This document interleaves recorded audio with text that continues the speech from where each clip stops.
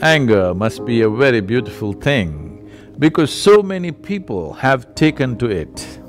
It's like Coca-Cola. There is substantial scientific evidence to show us today that if you remain angry for 5 minutes, you're literally poisoning yourself. Anger, resentment, hatred, jealousy, these are all poisons that you drink and you expect somebody else to die. Life does not work that way. You are drinking this poison because your life is an unconscious reaction to everything that happens around you. If you are a conscious response to every situation that occurs around you, you would be out of rage. If you are in rage, small things may happen your way. But if you are out of rage, the universe will work for you. Joy is not a rare happening.